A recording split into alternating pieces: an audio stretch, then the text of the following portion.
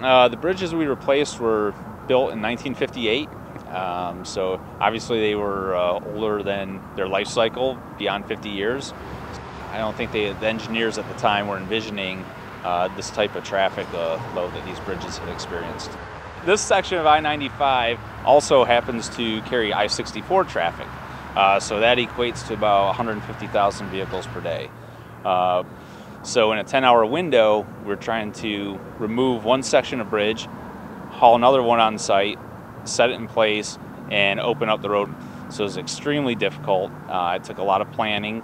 We constructed the bridges off-site, and then basically like a giant puzzle, we put them together off-site, then took them apart, brought them to the site, and reassembled them.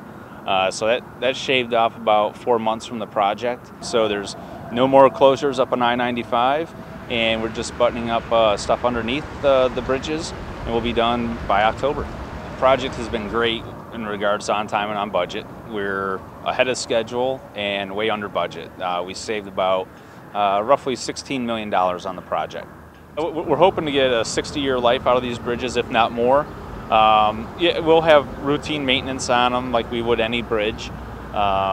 It's almost impossible to build a maintenance-free bridge. But before we have to replace them again, it'll easily be 60+ years.